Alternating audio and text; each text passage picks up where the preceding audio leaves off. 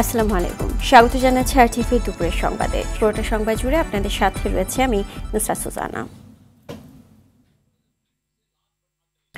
এবার বিস্তারিত। স্বপ্নের পদ্মা সেতুতে রেল চলবে কাল। প্রধানমন্ত্রী উদ্বোধনের মধ্য দিয়ে দক্ষিণাঞ্চলবাসীর দীর্ঘদিনের স্বপ্ন পূরণ হবে। বিশেষজ্ঞরা বলছেন, যাত্রী ও পণ্য পরিবহন, স্থল ও সমুদ্র বন্দরের সঙ্গে যোগাযোগ অর্থনীতিতে নতুন মাত্রা যোগ করবে। অন্তত ৭.৫ লাখ নতুন কর্মসংস্থান সৃষ্টি হবে। অর্থনৈতিক অঞ্চল আর আবাসন খাতেও সম্ভাবনার নতুন দুয়ার খুলবে। দক্ষিণ পশ্চিমাঞ্চলের রেল চলাচল নিয়ে আশিকুল আলমের ধারাবাহিকের আজ দ্বিতীয় পর্ব। ক্যামেরায় ছিলেন শাহিন হোসেন। পদ্মা সেতুতে প্রতিদিন টোল সংগ্রহ হচ্ছে ২ থেকে ৩ কোটি টাকা। এটা অব্যাহত থাকলে ২০ থেকে ২৫ বছরে উঠে আসতে পারে সেতু নির্মাণের খরচ। এমন বাস্তবতার মধ্যেই মঙ্গলবার চালু হতে যাচ্ছে পদ্মায় রেল চলাচল, যা বদলে দেবে দক্ষিণ পশ্চিমাঞ্চলের অর্থনীতির চালচিত্র। ঢাকা থেকে মাওয়া, ভাঙ্গা, যশোর, খুলনা এবং বৃহত্তর বরিশালের সঙ্গে রেল যোগাযোগ স্থাপনকে ইতিবাচক বলছেন স্থানীয়রা। পদ্মা সেতুতে রেল সংযোগ একটা যুগান্তকারী উদ্যোগ। এটা বঙ্গবন্ধুর কন্যা শেখ হাসিনা ব্যতীত আর কেউ কারো পক্ষে এটা করা সম্ভব ছিল না। রেল সেতু এবং পদ্মা ব্রিজ দুইটা মিলাইয়ে আমাদের যে উপকার হয়েছে, এটা আমরা আমাদের ভাষায় বর্ণনা করার মতো না। স্বপ্নে দেখিনি কখনো যে এখানে আমরা বিক্রমপুর দিয়ে কোনো রেল লাইন হবে। সেটা এই সরকার উন্নয়নের ধারার একটা অংশ এবং এটা আমাদের সরকার দেখিয়ে দিয়েছেন। মাওয়া ও জাজিরায় স্থাপন হয়েছে নতুন নতুন রিসোর্ট, হোটেল, শপিং মল ও বিনোদন কেন্দ্র। দেশি বিদেশি বিনিয়োগকে আকৃষ্ট করায় পদ্মার দুই পারে গড়ে উঠছে শিল্প প্রতিষ্ঠান। তাই অর্থনীতিবিদ আবু ইউসুফ বলছেন, সমন্বিত পরিকল্পনা বাস্তবায়নে সতর্ক হবার কথা। ২০২৬ সালে আমরা যে উন্নয়নশীল দেশ হচ্ছি, তখন উন্নয়নশীল দেশের প্রতিফলন তো আমাদের অবকাঠামোগত উন্নয়ন করতে হবে। আমাদের গ্রোথ হচ্ছে, সেখানে এমপ্লয়মেন্ট জেনারেশন হচ্ছে না। তাহলে এমপ্লয়মেন্ট জেনারেশনের জন্য অবকাঠামোগত উন্নয়নের কিন্তু কোনো বিকল্প নাই। যোগাযোগ বিশেষজ্ঞ হাদিউজ্জামানের মতে, পদ্মায় রেল চলাচল রেলওয়েকে বৈদ্যুতিক ট্রেনের সুযোগ করে দিয়েছে। রেল নেটওয়ার্কে কিন্তু একটা প্যারাডাইম শিফট হয়ে যাচ্ছে। একবিংশ শতাব্দীকে বলা হচ্ছে রেলের স্বর্ণযুগ, এবং আমাদের যে রেল নেটওয়ার্ক আছে সেটাও কিন্তু স্বর্ণযুগের মধ্যেই প্রবেশ করছে বলে আমি মনে করি। মাত্র ১৭২ কিলোমিটার একটা রেলপথ, কিন্তু ঢাকা থেকে যশোর খুলনার দূরত্ব কিন্তু প্রায় ২১৫ কিলোমিটার কমিয়ে দিচ্ছে। এটা অনেকটা ম্যাজিকের মতো মনে হতে পারে, কিন্তু এটা কিন্তু বাস্তবতা। এবং জ্বালানির যে আমরা ব্যবহার করি লোকোমোটিভে, সেটাও কিন্তু কমে যাবে। 18টি অর্থনৈতিক অঞ্চল, নতুন কর্মসংস্থান, রেলে সিবিআই টেকনোলজি, যাত্রীসেবা মান বাড়ানোর প্রতিযোগিতা বিশ্বমানের হবে বলেও মত এই বিশেষজ্ঞদের। আমাদের প্রধান সমুদ্র বন্দর চট্টগ্রাম, মংলা সমুদ্র বন্দর এবং তার সাথে সাথে আমাদের পায়রা যেটি হচ্ছে, এই তিনটা যে সমুদ্র বন্দরের সাথে এত চমৎকার একটা কানেক্টিভিটি তৈরি করবে, ফলে রেল যে বহু বছর ধরে যে লোকসানের যে একটা পরিস্থিতিতে পড়েছিল, সেখান থেকে আসলে বের হয়ে আসার একটা সুযোগ তৈরি হয়ে গেল। পাশাপাশি যশোর বেনাপোল দিয়ে আন্তর্জাতিক যে ট্রেনগুলি আছে, তার মানে এটা শুধু দেশীয় না, আন্তর্জাতিক দেশীয় পণ্য এবং যাত্রী পরিবহনের একটা সুযোগ কিন্তু তৈরি করছে। অবকাঠামোগত যে প্রকল্পগুলো বাস্তবায়িত হচ্ছে, এর ফলে তো নতুন নতুন শিল্প প্রতিষ্ঠিত হবে। অলরেডি ইকোনমিক জোনগুলো কিন্তু ইয়ারমার্ক করে দেওয়া আছে, কিন্তু এর বাইরে যেখানে সেখানে যাতে এই কলকারখানা বা শিল্প প্রতিষ্ঠান গড়ে না উঠে, সেই দিক থেকে কিন্তু সরকারকে খুব কঠিনভাবে এটা মনিটর করতে হবে। ট্রান্স এশিয়ান রেলওয়ের সঙ্গে যুক্ত হবে বাংলাদেশ। আন্তঃবাণিজ্য সম্প্রসারণ ও যাত্রী পরিবহন সহজ হবে ভারত, নেপাল ও ভুটানের সঙ্গে। রেলের এই অগ্রগতি দক্ষিণাঞ্চলের জিডিপি বাড়াবে 2.5%। এমনটা বলছেন বিশেষজ্ঞরা। মাওয়া রেলওয়ে স্টেশন থেকে আশিকুল আলম, আরটিভি। আগামীকাল বহুল প্রত্যাশার পদ্মা সেতু রেল সংযোগ প্রকল্পের উদ্বোধন শেষে বিকেলে ফরিদপুরের ভাঙ্গার আবু ইউসুফ স্টেডিয়ামে আওয়ামী লীগ আয়োজিত জনসভায় ভাষণ দেবেন দলের সভাপতি ও প্রধানমন্ত্রী শেখ হাসিনা। এরই মধ্যে প্রস্তুত হয়েছে জনসভা মঞ্চ, প্রধানমন্ত্রীর আগমনকে ঘিরে নিরাপত্তার চাদরে ঘিরে ফেলা হয়েছে স্টেডিয়াম সহ আশপাশের এলাকাও। দলের পক্ষ থেকে বলা হচ্ছে, ভাঙ্গা এলাকার স্মরণকালের সবচেয়ে বেশি মানুষের জমায়েতের মাধ্যমে সফল হবে প্রধানমন্ত্রীর এবারকার জনসভা। আওয়ামী লীগের শীর্ষ পর্যায়ের নেতৃবৃন্দরা বলছেন, জনসভার ভাষণে ফরিদপুর সহ আশপাশের জেলার চলমান উন্নয়ন কাজ অব্যাহত রাখতে নৌকায় ভোট ও সহযোগিতা চাইবেন দলের সভাপতি ও বঙ্গবন্ধু কন্যা শেখ হাসিনা। আগামীকালের কর্মসূচি অনুযায়ী প্রথমে সকাল 10টায় পদ্মা সেতুর মাওয়া প্রান্তে মাওয়া রেল স্টেশনে রেল সংযোগ প্রকল্পের উদ্বোধন করবেন সরকার প্রধান শেখ হাসিনা। এরপরে অংশ নেবেন ভাঙ্গার জনসভায়।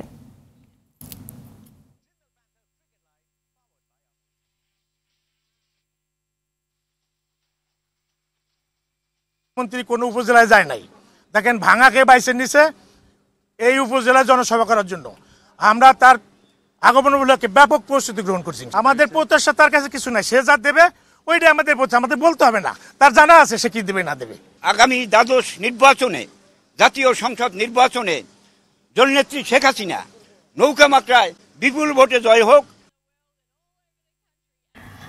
দর্শক, এই বিষয়ে বিস্তারিত জানাতে ফরিদপুরের ভাঙ্গা থেকে যুক্ত হচ্ছেন মারুফ রেজা। মারুফ, আগামীকাল রেল লাইন উদ্বোধনের কথা রয়েছে, তো সর্বশেষ প্রস্তুতির কি অবস্থা সেখানে এবং স্থানীয় বাসিন্দারা কি বলছেন এ ব্যাপারে?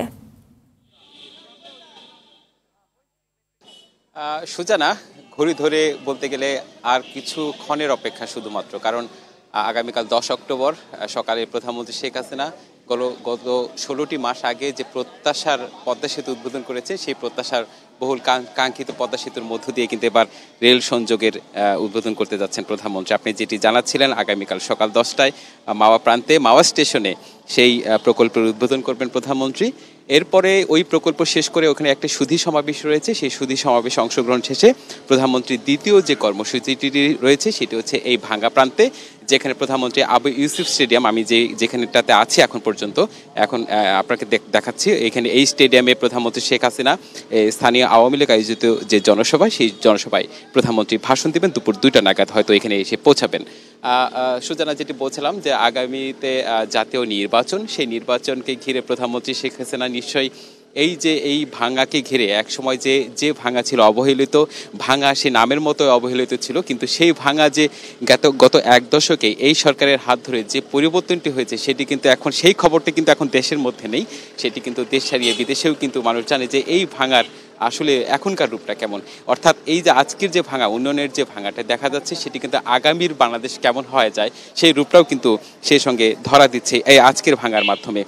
সুজানা, এখানকার মানুষের আসলে কি বলবো, তারা ভাবতেই পারেননি আজকে যে এখানে যারা বয়স্ক মানুষ রয়েছেন, যারা এখানকার স্থানীয় যারা রয়েছেন, তারা গত 1.5 দশক আগেও এই ভাঙা যে আজকের ভাঙা, এই ধরনের পরিবর্তন যে হবে সেটাকে তারা ভাবতে পারেনি। অর্থাৎ প্রধানমন্ত্রী শেখ হাসিনাকে তাই তারা মূল্যায়িত করতে চান, তাদেরকে অভিনন্দন জানাতে চান। আগামীকাল প্রধানমন্ত্রী শেখ হাসিনা এই যে স্টেডিয়ামে আসবেন, তারা এর মধ্যে কিন্তু ব্যানার, ফেস্টুন, পুরো এলাকাটা কিন্তু ছেয়ে গেছে শুধুমাত্র প্রধানমন্ত্রীর আগমনী খবরে। তারা অনেক খুশি, তবে তারাও এটাও চাচ্ছেন, তাদের কিছু ছোটোখাটো দাবিও রয়েছে। প্রধানমন্ত্রীর কাছে এটাই প্রত্যাশা যে আগামীতে যদি নৌকায় তারা ভোট দেবেন, এবং প্রধানমন্ত্রীর কাছে প্রত্যাশা তাদের যেসব অপ্রত্যাশিত বা যে ধরনের বাকি রয়েছে সেগুলো প্রধানমন্ত্রী শেখ হাসিনা আগামীকাল জনসভায় ভাষণে সেই প্রত্যাশার কথাও তুলে ধরবেন। একই সঙ্গে প্রধানমন্ত্রী শেখ হাসিনা 2031 সালের মধ্যে যে স্মার্ট বাংলাদেশ গড়ার যে স্বপ্ন দেখিয়ে যাচ্ছেন, সেই স্বপ্ন বাস্তবায়নে এইখানকার এলাকার মানুষের কিভাবে অন্তর্ভুক্তি হবে সেটিও কিন্তু প্রধানমন্ত্রী শেখ হাসিনা নিশ্চয়ই তার ভাষণ বলবেন। এবং স্থানীয় নেতাকর্মী সহ এখানকার যারা শীর্ষ আওয়ামী লীগ নেতাকর্মী রয়েছেন, তারা বলছেন যে স্মরণকালে একটা বড় সভা করতে চায়, তারা লাখো মানুষের উপস্থিতি দেখতে চায়, এবং সেই ধরনের প্রস্তুতি কিন্তু এখন পর্যন্ত নেওয়া হয়েছে। সুজানা, তাহলে সংক্ষেপে আপনি প্রধানমন্ত্রীর আগামী কর্মসূচি সংক্ষেপে যদি বলি, তাহলে প্রধানমন্ত্রী সেখানে সকাল 11টার সময় মাওয়া স্টেশনে মাওয়ার যে পদ্মা রেল সংযোগ প্রকল্প সেটি উদ্বোধন করবেন, এবং দ্বিতীয় দফায় প্রধানমন্ত্রী সেখানে দুপুর 2টায় এই আবু ইউসুফ স্টেডিয়ামের ভাঙাতে সেখানে জনসভায় ভাষণ দিবেন। সুজানা, এতটুকুই খবর ছিল এখনকার মতো। মারুফ, আপনাকে অসংখ্য ধন্যবাদ। এতক্ষণ ফরিদপুরের ভাঙ্গা থেকে রেল লাইন উদ্বোধনের প্রস্তুতির খবর জানাচ্ছিলেন মারুফ রেজা। স্বপ্নের পদ্মা সেতুতে রেল চলার অপেক্ষায় এখন দক্ষিণবঙ্গের মানুষ। স্টেশনগুলোতে এখন চলছে শেষ সময়ের প্রস্তুতির কাজ। অবহেলিত জনপদে রেলপথ পেয়ে খুশি স্থানীয়রা।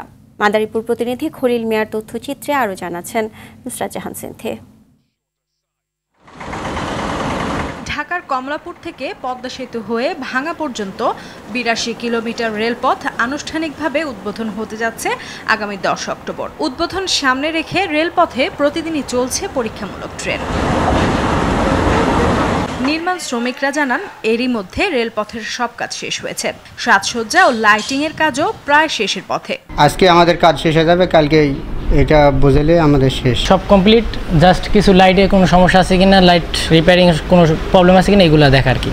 মাদারীপুরের শিবচরের যে অঞ্চলগুলো একসময় ছিল ডোবানালা জলাশয়, পদ্মা সেতুর কল্যাণে সেখানকার মানুষ এখন সড়ক পথের পাশাপাশি পাবেন রেলপথ সুবিধা। এতে খুশির আমেজ বিরাজ করছে স্থানীয়দের মাঝে। দক্ষিণবঙ্গের মানুষ কখনো চিন্তা ভাবনা করতে পারেনি যে এই অঞ্চলে এভাবে আমাদের রেল লাইনে চড়ে ঢাকা যাব বা অন্য দূরবর্তী অঞ্চলে চলে যাব। আমরা খুবই উৎসাহিত, খুবই খুশি আমরা, কারণ শিবচরের মাটিতে আমরা রেলে উঠতেছি, এটা আসলে আমরা কখনো চিন্তার মধ্যেও আনি নাই। ট্রেনে গেলে মনে করেন এটা হলো টাইম টেবিল মতো ঠিক মতো জায়গায় যেয়ে বসবো। এখনও তো মনে করেছেন উন্নত হয়ে রাজধানীর মতো উন্নত হয়ে গেছে গা। আলহামদুলিল্লাহ, আল্লাহর কাছে শুকরানা করি। পদ্মা সেতুর পর এই রেল সংযোগ চালু হলে আগামীতে এখানকার যোগাযোগ ব্যবস্থা সহ সার্বিক ক্ষেত্রে আমূল পরিবর্তন আসবে বলে মনে করেন উপজেলার নির্বাহী কর্মকর্তা। এটি প্রথম এই অঞ্চলের সাথে রেল সংযোগ স্থাপিত হচ্ছে, সেটি একটি যুগান্তকারী বিষয়। এটি হয়ে যাওয়ার ফলে এই অঞ্চলের মানুষের সাথে দেশের দক্ষিণাঞ্চল সহ সারা বাংলাদেশের রেল সংযোগ একটি নতুন মাইলফলক স্পর্শ করবে। একই সাথে এটি এই অঞ্চলের আর্থসামাজিক যে অবস্থা, সেটিতে স্বাভাবিকভাবেই সেটিতে অনেক পরিবর্তন আসবে। দীর্ঘদিনের কাঙ্ক্ষিত রেলপথকে কেন্দ্র করে তাই উন্নত নতুন জীবনের আশায় অধীর আগ্রহে দিন পার করছে স্থানীয়রা। নুসরাত জাহান সিনথি, RTV। লিভার জটিলতা, রক্তক্ষরণ, পেটে এবং বুকে পানি বারবার জমা ও রক্তে ইনফেকশন হওয়ায় বিএনপি চেয়ারপারসন বেগম খালেদা জিয়া এখন মৃত্যু ঝুঁকিতে আছেন বলে জানিয়েছেন তার চিকিৎসায় গঠিত মেডিকেল বোর্ডের সমন্বয়ক ডাক্তার SM সিদ্দিকী। তিনি জানান, মূল চিকিৎসা পাচ্ছেন না খালেদা জিয়া। যে চিকিৎসা দেয়া হচ্ছে তা তাৎক্ষণিক। খালেদা জিয়ার লিভার ট্রান্সপ্লান্ট করতে হবে, তাই অতি দ্রুত বিদেশে নিতে হবে। রাজধানীর এভারকেয়ার হাসপাতালে খালেদা জিয়ার স্বাস্থ্য পরিস্থিতি জানাতে তার মেডিকেল বোর্ডের পক্ষ থেকে সংবাদ সম্মেলনে এসব তথ্য জানানো হয়। 2 মাস আগে খালেদা জিয়াকে বিদেশ নেওয়া উচিত ছিল বলে জানিয়েছেন ডাক্তার SM সিদ্দিকী। তিনি বলেন, এখন তাকে বিদেশে নিলে তার জীবন রক্ষা হতে পারে। এমন একটা অবস্থায় আমরা উপনীত হয়েছি, যে অবস্থায় এখন পরবর্তীতে আমাদের সমস্ত চিকিৎসার অপশনগুলো সবগুলো প্রায় শেষ হয়ে এসছে, আর আমাদের হাতে কোনো অপশন নাই। যদি আমরা 2 বছর আগে টিপস প্রসিডিউরটা করতে পারতাম, তাহলে আজকে ওনার পেটে এবং বুকে কোনো পানি জমা হতো না, ওনার পেটে কোনো রক্তক্ষরণ হতো না। বিদেশের উন্নত মাল্টিডিসিপ্লিনারি সেন্টারে নিয়ে ওনার টিপস পরবর্তী লিভার ট্রান্সপ্লান্টেশনের জন্য ইভালুয়েট করা হয়। সম্ভবত এখনো আমাদের হাতে অপশন আছে যে আমরা হয়তো ওনার অবস্থার উন্নতি ঘটাতে পারবো। শেখ হাসিনার অধীনে সুষ্ঠু নির্বাচন সম্ভব নয় বলে যুক্তরাষ্ট্রের প্রাক নির্বাচনী পর্যবেক্ষক দলকে জানিয়েছে বিএনপি।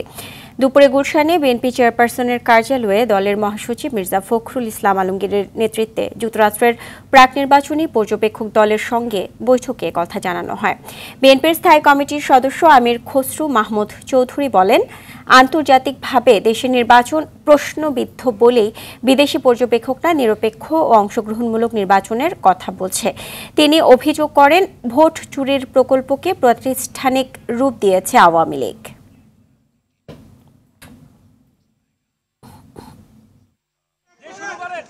শেখ হাসিনার অধীনে কোনো নিরপেক্ষ নির্বাচন সম্ভব নয়। তারা বিগত 2-3টা নির্বাচনে বাংলাদেশের জনগণের ভোটাধিকার কেড়ে নিয়েছে। আজকে যাদের বয়স 30-32 বছর হয়েছে, তারা বিগত নির্বাচনগুলিতে ভোটাধিকার প্রয়োগ করতে পারেনি, তাদের প্রতিনিধি নির্বাচন করতে পারেনি। অবস্থার কোনো পরিবর্তন হয়নি, বরং আরো অবনতি হয়েছে। একেবারে বিচার বিভাগ থেকে শুরু করে আইন শৃঙ্খলা বাহিনী থেকে সরকারি কর্মকর্তা থেকে অলিগার্ক লুটেরা ব্যবসায়ী থেকে শুরু করে রাজনীতিবিদ সহ তারা একটা প্রজেক্ট করেছে, যে প্রজেক্টের মাধ্যমে আবারও বাংলাদেশের মানুষের তারা ভোট চুরি করার অভিপ্রায়ে কাজ করে যাচ্ছে। ক্ষমতাসীন দল আওয়ামী লীগের সঙ্গে বৈঠক করছেন সফররত মার্কিন প্রাক নির্বাচন পর্যবেক্ষক দল। দুপুরে 12:30টায় বনানী শেরাটন হোটেলে এ বৈঠক শুরু হয়। আওয়ামী লীগের সাধারণ সম্পাদক ওবায়দুল কাদেরের নেতৃত্বাধীন প্রতিনিধি দলে আছেন দলটির প্রেসিডিয়াম সদস্য অবসরপ্রাপ্ত কর্নেল ফারুক খান, আন্তর্জাতিক সম্পাদক ডক্টর শামী আহমেদ, তথ্য ও গবেষণা সম্পাদক ডক্টর সেলিম মাহমুদ, দপ্তর সম্পাদক বিপ্লব বড়ুয়া ও কার্যনির্বাহী সদস্য মোহাম্মদ আলী আরাফাত। এর আগে দুপুর 12টায় শেরাটনে এসে পৌঁছান আওয়ামী লীগ নেতারা। এরপর 12:15টায় সেখানে আসে মার্কিন প্রতিনিধি দল।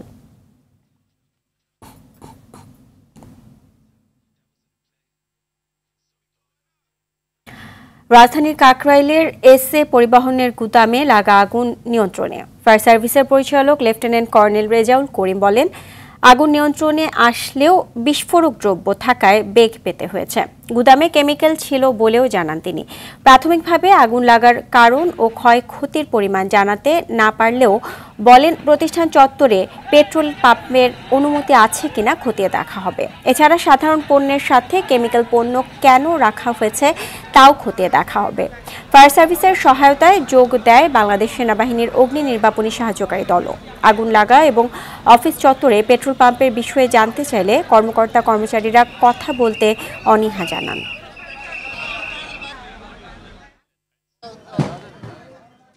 এই গোডাউনের পার্সেল সমূহের ভেতরে পটকা বা আতশবাজি এই ধরনের কিছু থেকে থাকতে পারে। এটা আমরা বিস্তারিত তদন্ত সাপেক্ষে পরবর্তীতে জানাতে পারবো। নিজস্ব ফায়ার নির্বাপন ব্যবস্থা সেরকম আমাদের চোখে পড়েনি।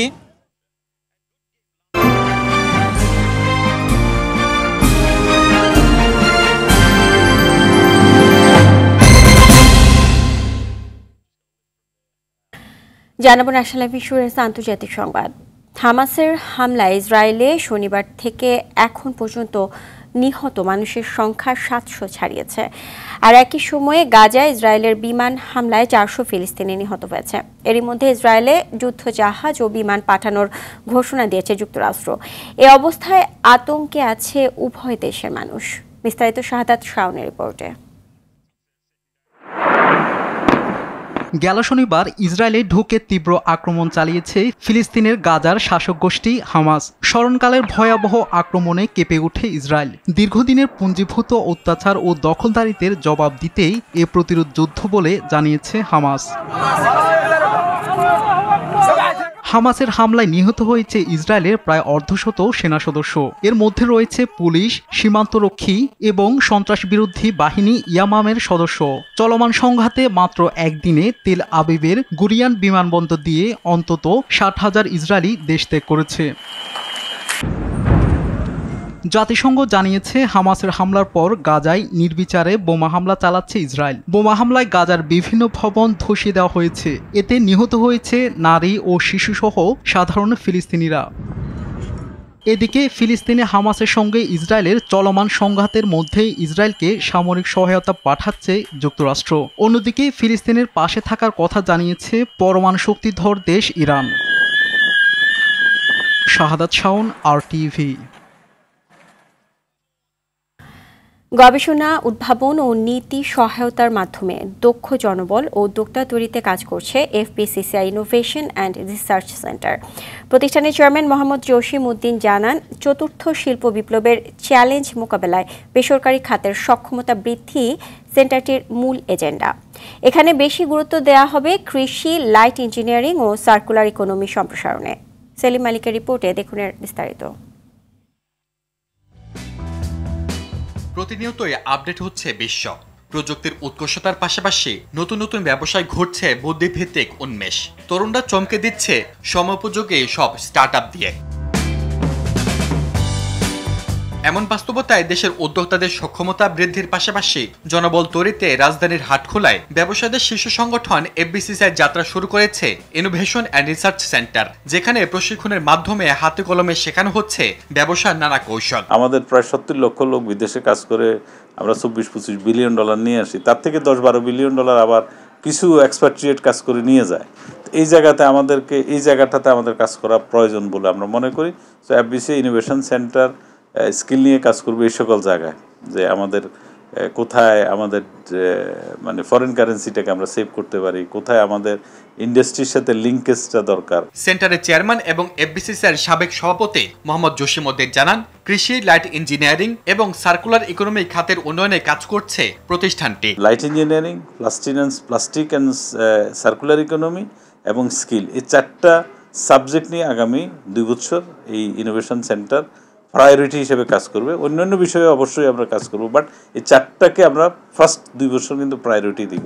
বিভিন্ন খাতের অভিজ্ঞ ট্রেনারদের দিয়ে প্রশিক্ষণের পাশাপাশি উদ্যোক্তাদের আর্থিক সহায়তায় সেন্টারটি কাজ করবে বলেও জানান তিনি। বিভিন্ন ব্যাংক বলেন, বিভিন্ন প্রতিষ্ঠান, ফাইন্যান্সিয়াল ইনস্টিটিউশনের সাথে তাদেরকে লিঙ্কেজ করে দেওয়া, তাদেরকে হেল্প করা, অবশ্যই আমরা যেহেতু আমাদের সাথে কাজ করবে তারা, আমরা চেষ্টা করব তাদেরকে হেল্পগুলি করার জন্য। চলতি মাসের 1 অক্টোবর ইনোভেশন অ্যান্ড রিসার্চ সেন্টারটি উদ্বোধন করেন প্রধানমন্ত্রীর উপদেষ্টা সালমান এফ রহমান। সেলিম মালিক, আরটিভি, ঢাকা। কক্সবাজারের উখিয়া রোহিঙ্গা ক্যাম্পে আরসা ও আরসা বিরোধী সন্ত্রাসী গ্রুপের মধ্যে সংঘর্ষ ও গোলাগুলির ঘটনায় 2 রোহিঙ্গা সন্ত্রাসী নিহত হয়েছে। নিহতরা হলেন ক্যাম্প 7-এর ডি ব্লকের সাকিবুল হাসান প্রকাশ, সানাউল্লাহ ও একই ব্লকের মোহাম্মদ হোসেন। ভোরে উখিয়া 5 নম্বর ও 2 নম্বর রোহিঙ্গা ক্যাম্পে এই সংঘর্ষের ঘটনা ঘটে। এ বিষয়ে উখিয়া থানা পুলিশের ভারপ্রাপ্ত কর্মকর্তা ওসি শেখ মোহাম্মদ আলী জানান, ভোরে 2 নম্বর ও 5 নম্বর রোহিঙ্গা ক্যাম্পে আধিপত্য বিস্তারকে কেন্দ্র করে মিয়ানমারের রোহিঙ্গা সন্ত্রাসী সংগঠন আরসা ও আরসা বিরোধী গ্রুপের মধ্যে পৃথক সংঘর্ষ, গোলাগুলির ঘটনা ঘটে। খবর পেয়ে ক্যাম্পের নিরাপত্তায় থাকা এপিবিএন পুলিশের একাধিক টিম ঘটনাস্থলে গেলে সন্ত্রাসীরা পালিয়ে যায়। এ সময় ঘটনাস্থল থেকে 2 জনের মৃতদেহ উদ্ধার করা হয়েছে।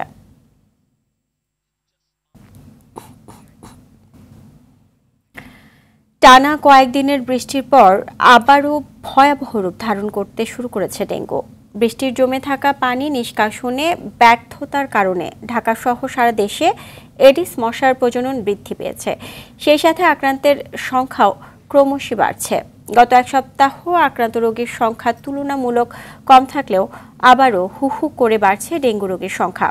বিশেষজ্ঞরা বলছেন, শুধু স্বাস্থ্য বিভাগ কিংবা প্রশাসনকে দায়ী করেই সমস্যার সমাধান মিলবে না। সাধারণ মানুষকে সম্পৃক্ত করে নিতে হবে দীর্ঘমেয়াদী কর্মপরিকল্পনা।